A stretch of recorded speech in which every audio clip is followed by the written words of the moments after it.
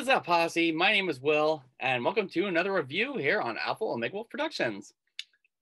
So this was a movie I kind of wanted to see Jessup's reaction to, and to be honest, I think the second time around, I don't think it's really anything that great. Pokemon the movie, Secrets of the Jungle.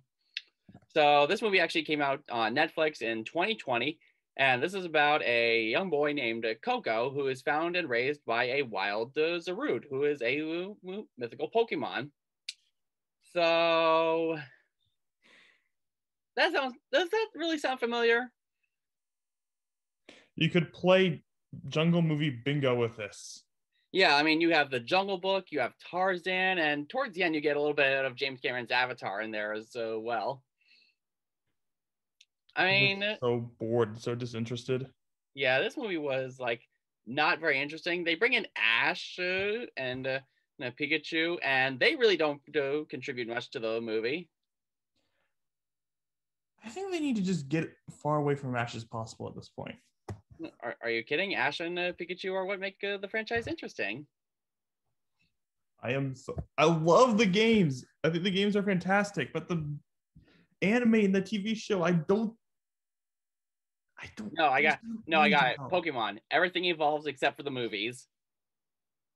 Yeah, in a series about evolution.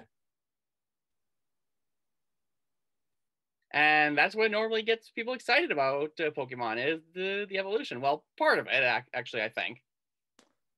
Yeah. So really, in fairness, it has some decent voice acting and some solid animation, except when it cuts to some 3D. Oh, I was so tired. I need a nap after this. Yeah, it's still kind of early when where we are to the prior to filming this review. Well, to be fair, I did. I didn't get a lot of sleep last night. Okay, understandable. Um, So yeah, but I feel like you could cut Ash and Pikachu out, and the movie would have gone almost exactly the same way. Even Team Rocket. We have Team Rocket, and as stated, as I think we've stated this before, that they're mostly just there for comedy. It's not even funny anymore. Some of it didn't even make sense to me. Because in the older shows, they used to crack like a bunch of fourth wall jokes that were very cleverly hidden. Even some adult jokes. But yeah, this was a pretty underwhelming movie. Like it didn't capture the charm of what made Pokemon special. In fact, I think there's even one part that's around the climax that was supposed to be an emotional moment, but then it turned into a what the heck moment. Yep, and some plot points don't even get resolved, like some egg from the future. Yep, I mean they do kind of solve it, except it doesn't happen until like the very end of the movie. Even then, all we just see is Celebi.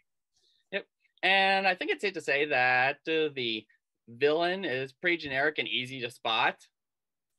Yeah. And the backstory that it comes with the boy Coco on where he actually came from and what happened with his parents. It's not really that surprising, really. Also, big plot hole. In the Pokemon mythos, there's supposed to be one Celebi, right? Yes, and Celebi is mentioned quite a bit throughout this movie. Okay, so in the movie, I gotta spoil this for the movie. Yeah, go ahead. That Celebi was shiny. Yes. Which would mean that in this continuity, Celebi is shiny, not the normal green. No.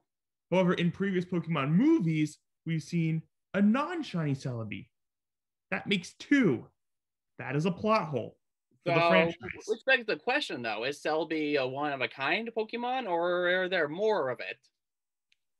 I've always believed that there was like only one of a kind for each of the legendaries, but yeah, kind of like Entei, Suicune, or Raikou. Given how those Pokemon are created in the games, yes. Yeah, because in this movie, there's a whole like tribe of Zarude. Well, to be fair, they've said that Zarude's a mythic Pokemon, which apparently is even more rare than the legendary. They're pretty unique Pokemon, I think. Yeah, I think the mythic Pokemon are not one of a kind. I don't know how it works. I guess maybe Zarude isn't really a mythical Pokemon, considering in this movie there's a whole tribe of them. Well, there's a difference between legendary and mythic, Right, right, apparently. Mew is classified as mythic. right. It's like the ones that you can only get through events. Those are the mythic. But Mm-hmm. Meltan's apparently mythic. Okay.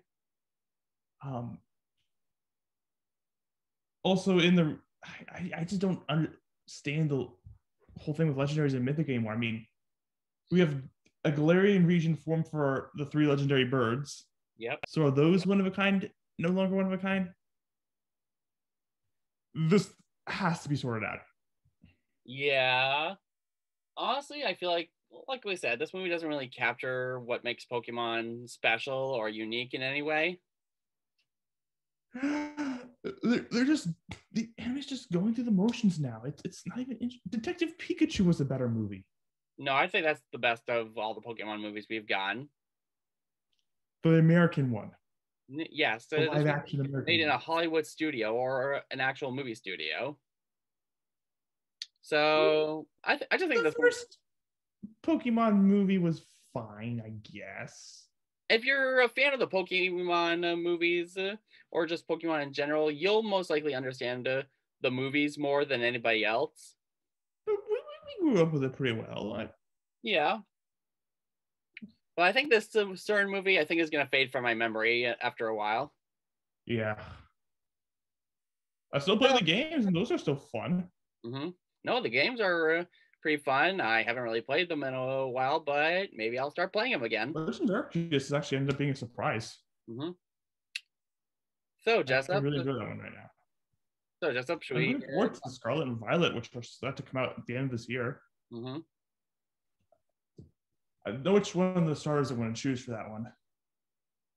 Well, I guess I'll have to see if I can get my hands on a Nintendo Switch. Yeah. So, Jessup, should we talk about what we're doing next week? I don't think I'm going to have time. Time to talk about it? Time to die.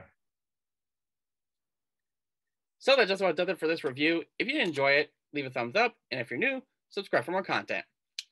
So until next time, see you later, Posse.